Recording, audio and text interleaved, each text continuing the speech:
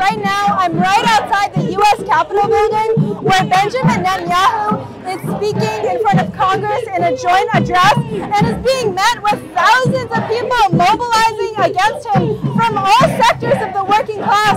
You have tenants, you have unions, you have artists, you have students. All workers are united in this front against Netanyahu, an exceptionally unpopular politician who is actively carrying out genocide. Unions representing 6 million workers collectively, almost half of the unionized workforce, stood against U.S. military aid to Israel and stood for a ceasefire. And this represents an enormous act in uniting movements of the working class against Israeli genocide. I think it's important for an end to military aid to Israel because U.S. taxpayers basically are funded a genocide. And as a taxpayer in the U.S., we don't believe that our money that goes to tax dollars should fund the murder of innocent Palestinian civilians, families, children, mothers, fathers, sisters and brothers. It has to stop, it must stop.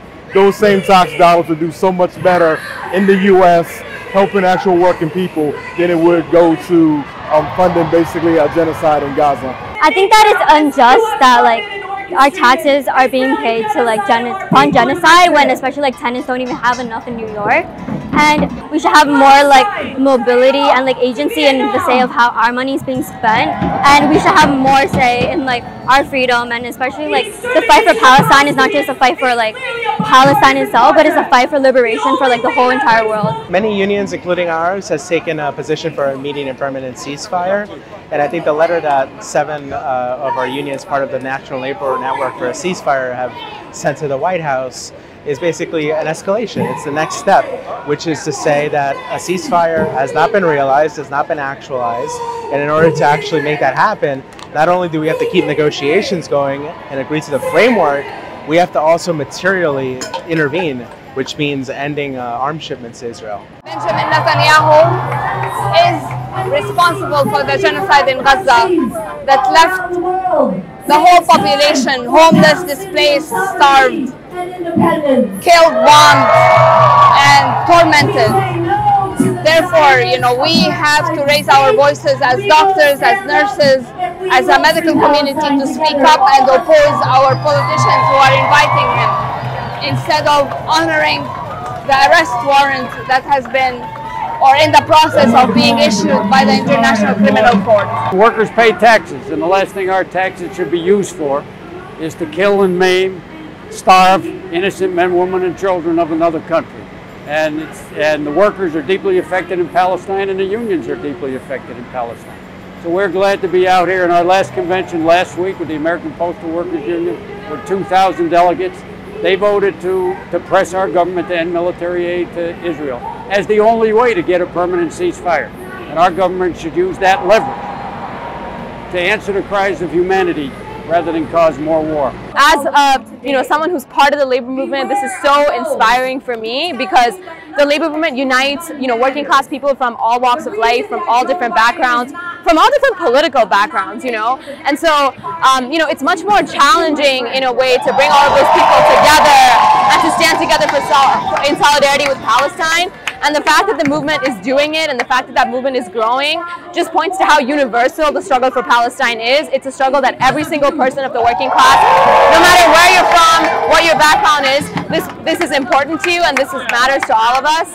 As we were crossing a road, people were exercising their legal right to mobilize. A number of people in the crowd were tear gassed brutally. We got hit a little bit.